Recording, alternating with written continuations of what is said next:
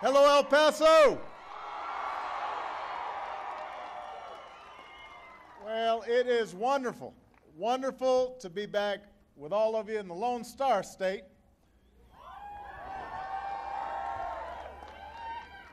Everything's bigger in Texas. I love you back. Even the welcomes are bigger. So, in appreciation, I wanted to give a big policy speech outside on a really hot day. Those of you who are still wearing your jackets, feel free to take them off. I hope everybody's wearing sunscreen. Now, you say you live here, you don't need it, huh? Well, it is a great honor to be here, and I want to express my appreciation to all of you for taking the time to come out today. Thank you. I appreciate it. Thank you. You know, about a week ago, I delivered a commencement address at Miami-Dade Community College, which is one of the most diverse schools in the nation. The graduates were proud that their class could claim heritage from 181 countries around the world. 181 countries. Many of the students were immigrants themselves, coming to America with little more than the dream of their parents and the clothes on their back. A handful had discovered, only in adolescence or adulthood, that they were undocumented. But they worked hard, and they gave it their all. And so they earned those diplomas. And at the ceremony, 181 flags, one for every nation was represented, was marched across the stage. And each one was applauded by the graduates and the relatives with ties to those countries. So when the Haitian flag went by, all the Haitian kids, Haitian American kids, shouted out. And when the Guatemalan flag went by, all the kids of Guatemalan heritage shouted out. And when the Ukrainian flag went by, I think one kid shouted out.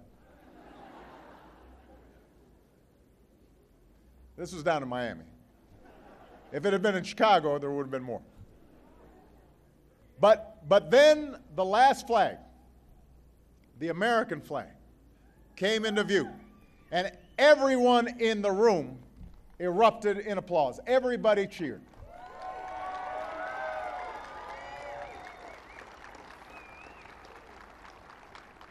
So, yes, their parents and grandparents, some of the graduates themselves, had come from every corner of the globe, but it was here that they had found opportunity.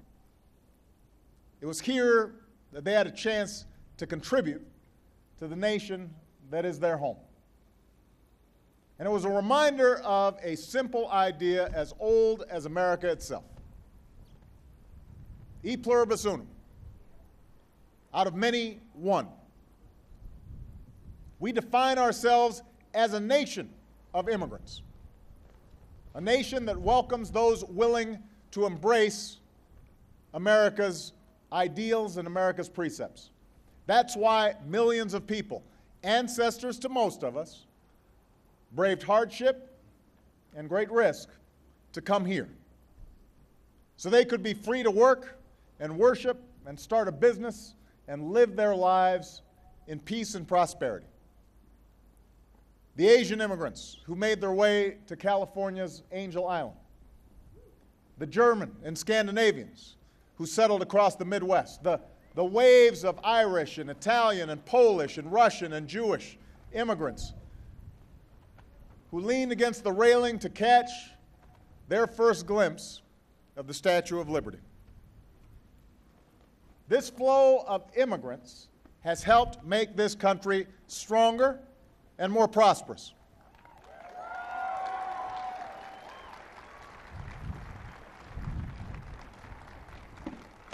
We can point to the genius of Einstein, the designs of IMP, the stories of Isaac Asimov, the entire industries that were forged by Andrew Carnegie. And then when I think about immigration, I think about the naturalization ceremonies that we've held at the White House for members of our military. Nothing could be more inspiring. Even though they were not yet citizens, when they joined our military, these men and women signed up to serve. We did one event at the White House, and a young man named Granger Michael from Papua New Guinea, a Marine who had been deployed to Iraq 3 times, was there. And you know what he said about becoming an American citizen? He said, "I might as well. I love this country already." That's all he said. Marines aren't big on speeches. Another was a woman named Perla Ramos, who was born and raised in Mexico and came to the United States shortly after 9/11 and joined the Navy. And she said, "I take pride in our flag and the history we write day by day." That's the promise of this country, that anyone can write the next chapter in our story. It doesn't matter where you come from, doesn't matter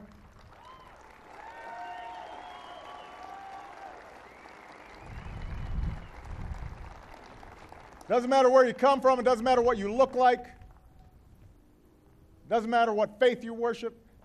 What matters is that you believe in the ideals on which we were founded, that you believe that all of us are created equal, endowed by our Creator with certain inalienable rights, that all of us deserve our freedoms and our pursuit of happiness. In embracing America, you can become American. That is what makes this country great. That enriches all of us. And yet, at the same time, we're here at the border today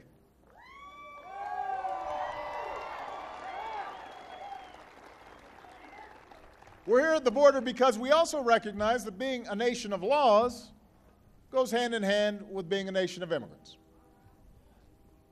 This too is our heritage. This too is important.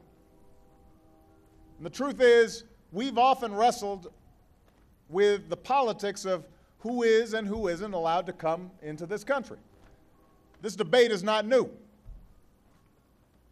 At times, there's been fear and resentment directed towards newcomers, especially in hard economic times.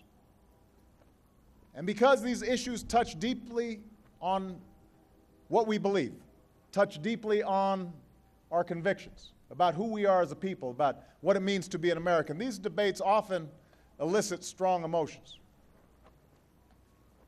That's one reason it's been so difficult to reform our broken immigration system.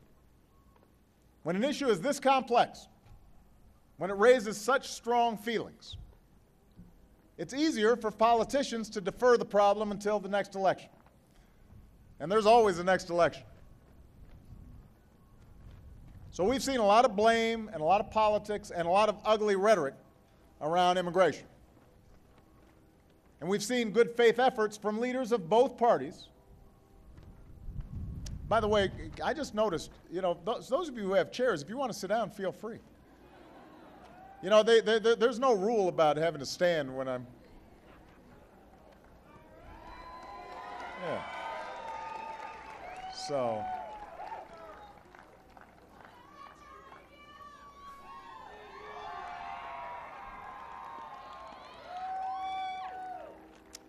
But we've seen leaders of both parties who tried to work on this issue, but then their efforts fell prey to the usual Washington games. And all the while, we've seen the mounting consequences of decades of inaction. Today, there are an estimated 11 million undocumented immigrants here in the United States. Some cross the border illegally. Others avoid immigration laws by overstaying their visas. Regardless of how they came, the overwhelming majority of these folks are just trying to earn a living and provide for their families.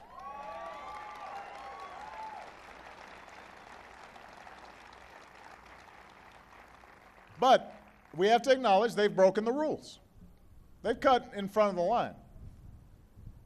And what is also true is that the presence of so many illegal immigrants makes a mockery of all those who are trying to immigrate legally.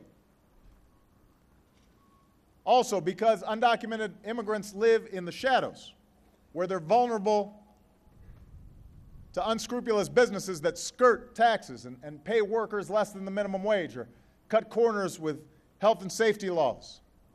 This puts companies who follow the rules and Americans who rightly demand the minimum wage or overtime or just a safe place to work, it puts those businesses at a disadvantage. Think about it.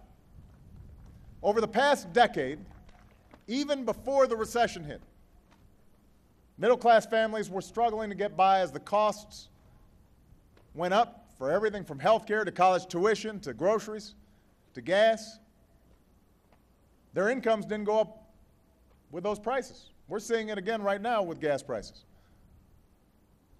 So one way to strengthen the middle class in America is to reform the immigration system so that there's no longer a massive underground economy that exploits a cheap source of labor while depressing wages for everybody else. I want incomes for middle-class families to rise again.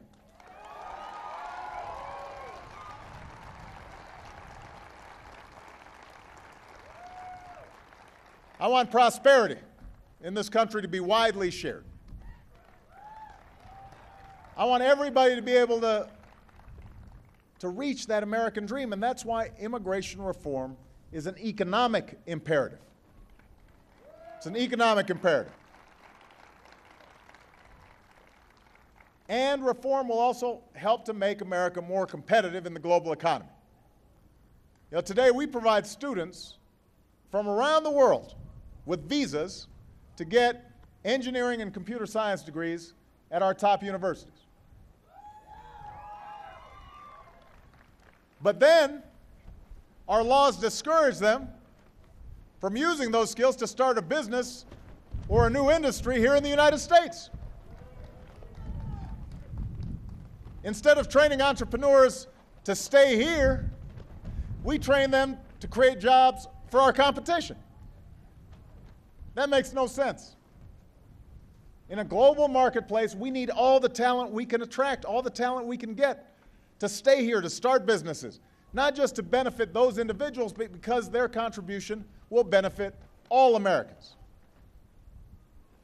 Look at Intel, look at Google, look at Yahoo, look at eBay. All those great American companies, all the jobs they've created, everything that has helped us take leadership in the high-tech industry, every one of those was founded by, guess who? An immigrant.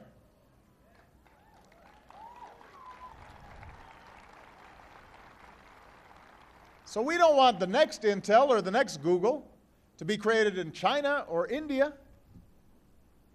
We want those companies and jobs to take root here. You know, Bill Gates gets this.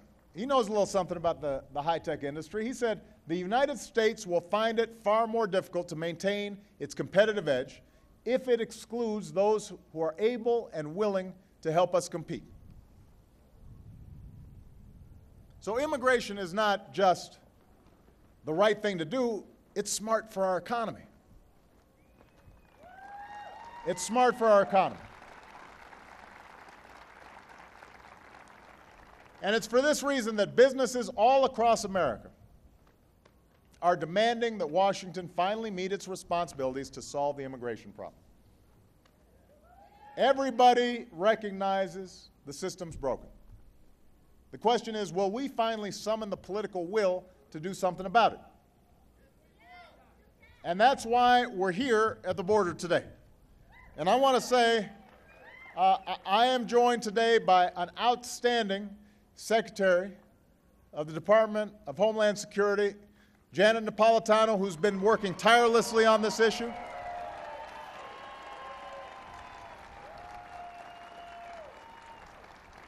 Our Commissioner, who's working diligently on border issues, Alan Breslin, is here, and we appreciate him. Burson.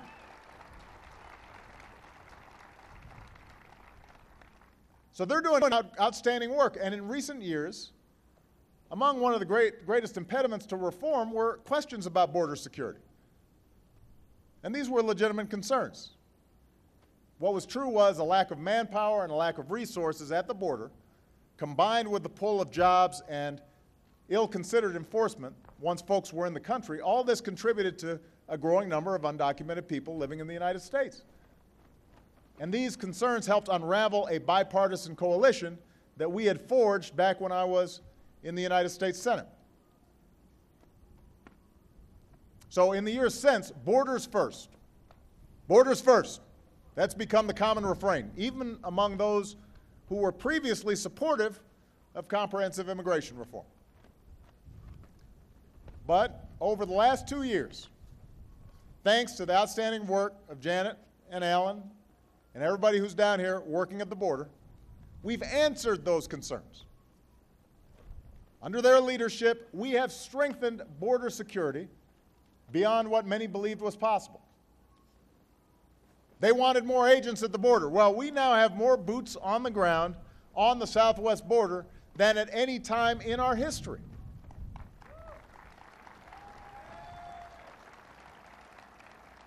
The Border Patrol has 20,000 agents. The Border Patrol has 20,000 agents, more than twice as many as there were in 2004. There's a buildup that began under President Bush and that we've continued. And I had a chance to meet some of these outstanding agents and actually saw some of them on horseback who looked pretty tough. So we put the agents here. Then they wanted a fence. Well, the fence is now basically complete. Then we've gone further. We tripled the number of intelligence analysts working at the border.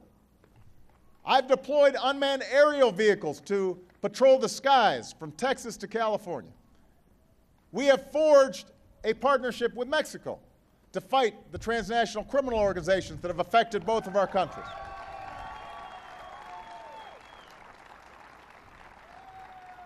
And for the first time, we're screening 100% of southbound rail shipments to seize guns and money going south, even as we go after drugs that are coming north. So here's the point. I want everybody to listen carefully to this. We have gone above and beyond what was requested by the very Republicans who said they supported broader reform as long as we got serious about enforcement. All the stuff they asked for, we've done. But even though we've answered these concerns, I've got to say I suspect there's still going to be some who are trying to move the goalposts on us one more time. You know, they said we needed to triple the Border Patrol. Or now they're going to say we need to quadruple the Border Patrol. Or they'll want a higher fence. Maybe they'll need a moat. Maybe they want alligators in the moat. They'll never be satisfied. And I understand that's politics. But the truth is, the measures we've put in place are getting results. Over the past 2.5 years, we've seized 31% more drugs, 75% more currency, 64% more weapons than ever before.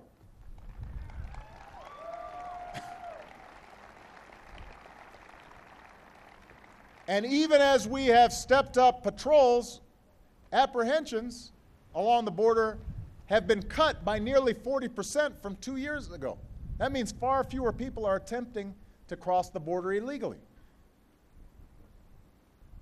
And also, despite a lot of breathless reports that have tagged places like El Paso as dangerous, violent crime in southwest border counties has dropped by a third. El Paso and other cities and towns along this border are consistently among the safest in the nation.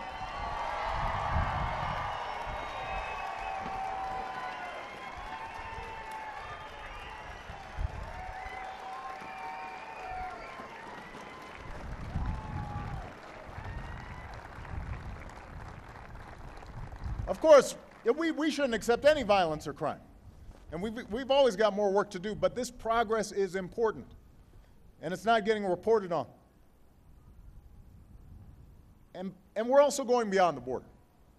Beyond the border, we're going after employers who knowingly exploit people and break the law.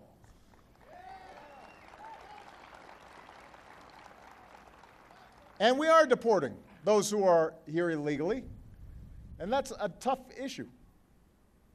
It's a source of controversy. But I want to emphasize, we're not doing it haphazardly. We're focusing our limited resources and people on violent offenders and people convicted of crimes. Not just families, not just folks who are looking to scrape together an income. And as a result, we've increased the removal of criminals by 70%.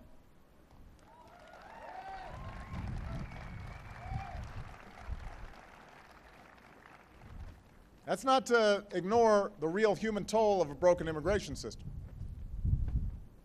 Even as we recognize that enforcing the law is necessary, we don't relish the pain that it causes the lives of people who are just trying to get by and get caught up in the system. And as long as the current laws are on the books, it's not just hardened felons who are subject to removal, but sometimes families who are just trying to earn a living, or bright, eager students, or decent people with the best of intentions. And sometimes when I talk to immigration advocates, they wish I could just bypass Congress and change the law myself. But that's not how democracy works. What we really need to do is to keep up the fight to pass genuine, comprehensive reform. That is the ultimate solution to this problem. That's what I'm committed to doing.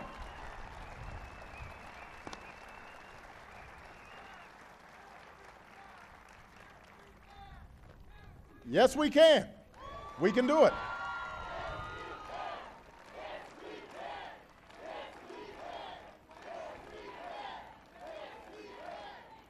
The most significant step we can now take to secure the borders is to fix the system as a whole, so that fewer people have the incentive to enter illegally in search of work in the first place. This would allow agents to focus on the worst threats on both sides of our borders, from drug traffickers to those who would come here to commit acts of violence or terror. That's where our focus should be. So, El Paso, the question is whether those in Congress who previously walked away in the name of enforcement are now ready to come back to the table and finish the work that we've started.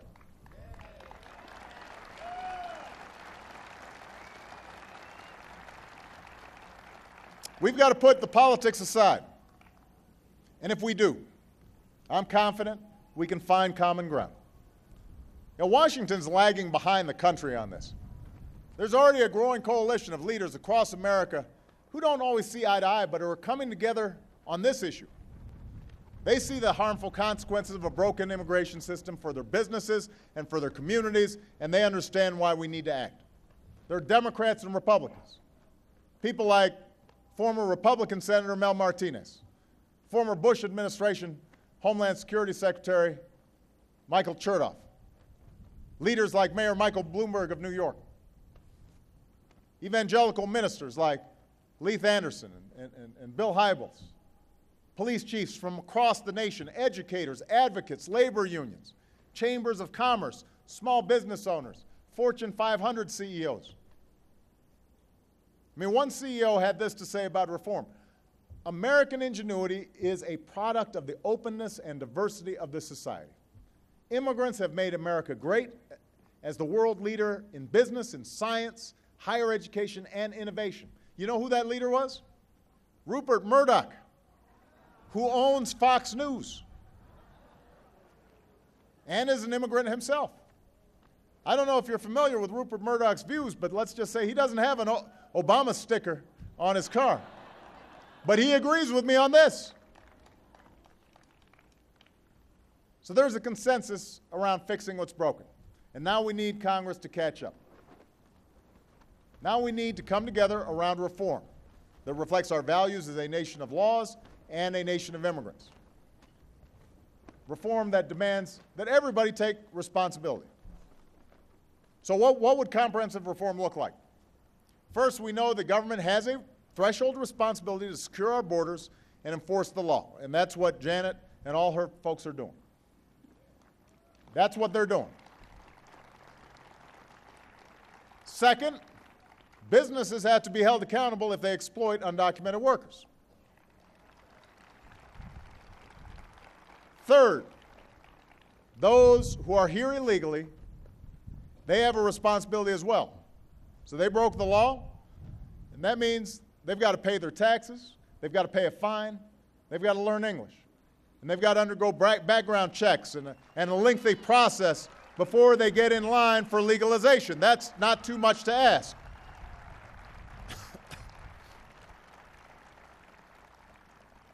And fourth, stopping illegal immigration also depends on reforming our outdated system of legal immigration. We should make it easier for the best and the brightest to not only stay here, but also to start businesses and create jobs here. In recent years, a full 25% of high-tech startups in the U.S. were founded by immigrants. That led to 200,000 jobs here in America. I'm glad those jobs are here. I want to see more of them created in this country. We need to provide them the chance.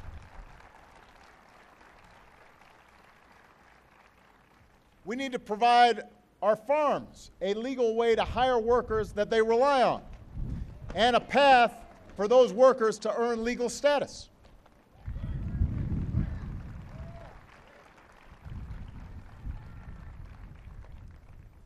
And our laws should respect families following the rules, reuniting them more quickly instead of splitting them apart.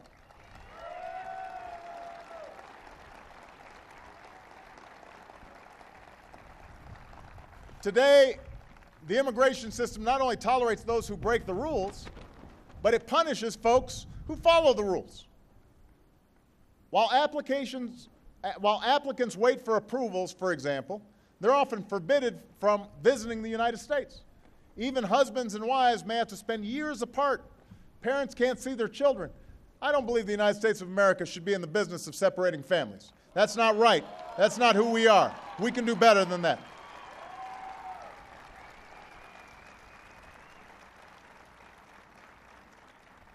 And we should stop punishing innocent young people for the actions of their parents.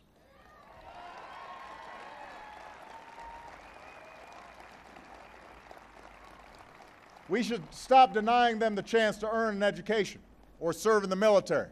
And that's why we need to pass the DREAM Act.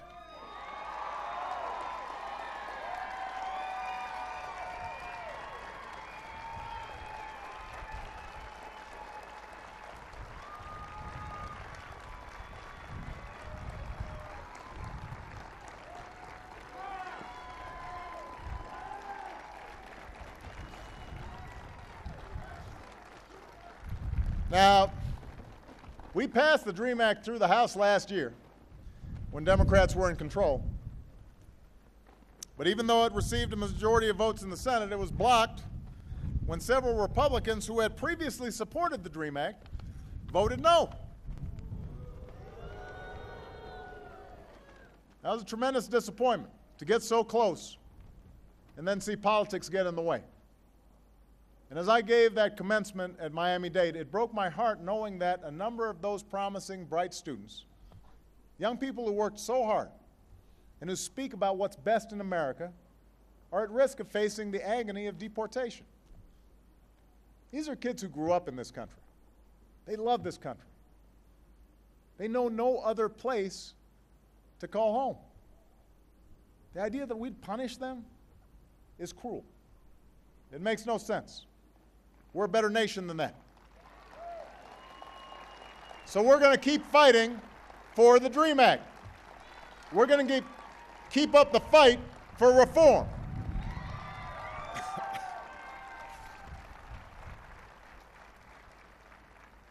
And that's where you come in. I'm going to do my part to lead a constructive and civil debate on these issues. And we've already had a series of meetings about this at the White House in recent weeks. We've got leaders here and around the country helping to move the debate forward. But this change ultimately has to be driven by you, the American people.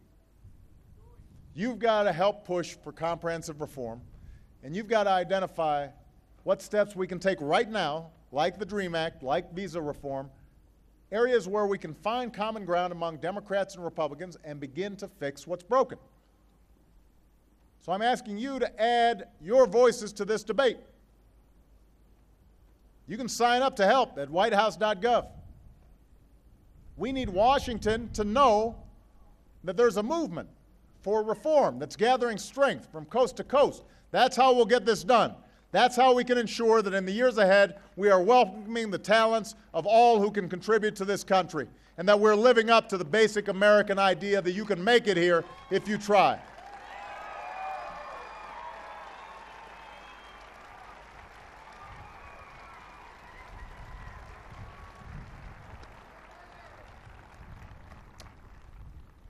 That's the idea that gave hope to Jose Hernandez. Is Jose here? Where's Jose's right over there. I want you to hear, I want you to think about this story. Jose's parents were migrant farm workers. And so growing up, he was too. He was born in California, though he could have just as easily been born on the other side of the border if it had been a different time of year, because his family moved around with the seasons. So two of his siblings were actually born in Mexico. So they traveled a lot. And Jose joined his parents picking cucumbers and strawberries. And he missed part of school when they returned to Mexico each winter. Jose didn't learn English until he was 12 years old. But you know what? Jose was good at math. And he liked math. And the nice thing is that math was the same in every school. And it's the same in Spanish as it is in English. So Jose studied. And he studied hard. And one day he's standing in the fields collecting sugar beets. And he heard on a transistor radio that a man named Franklin Chang Diaz, a man with a surname like his, was going to be an astronaut for NASA. So Jose decided, right there in the field, he decided, well, I can be an astronaut too. So Jose kept on studying. And he graduated high school. And he kept on studying. And he earned an engineering degree. And he kept on studying, and he earned a graduate degree. And he kept on working hard, and he ended up at a national laboratory, helping to develop a new kind of digital medical imaging system. And a few years later, he found himself more than 100 miles above the surface of the Earth, staring out of the window of the shuttle Discovery. And he was remembering the boy in the California fields with that crazy dream that in America, everything's possible.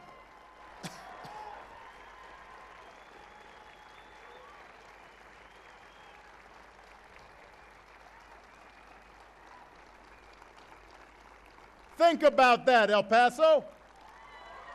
That's the American dream right there. That's what we're fighting for. We are fighting for every boy and every girl like Jose with a dream and potential that's just waiting to be tapped. We are fighting to unlock that promise. And all that holds not just for their futures, but for America's future. That's why we're going to get this done.